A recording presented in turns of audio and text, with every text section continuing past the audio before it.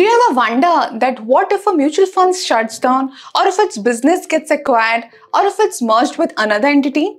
Well, such questions can be a matter of serious concern for existing as well as potential investors.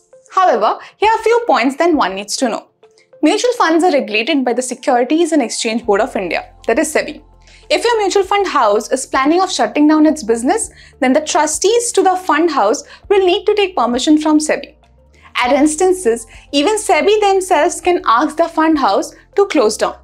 Now, the important thing to note here is, for such events, there is a prescribed process that needs to be followed and adhered to. If you have invested in any scheme of any such fund house, all investors are returned their fund based on the last available net asset value before winding up. There could be a scenario where a fund house is acquired by a different fund house.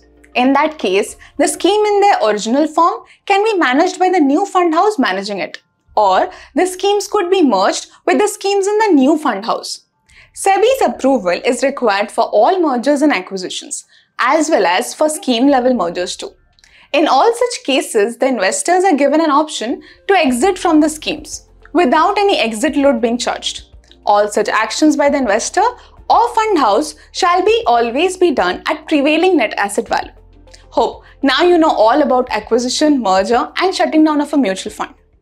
Mutual fund investments are subject to market risks. Read all scheme-related documents carefully.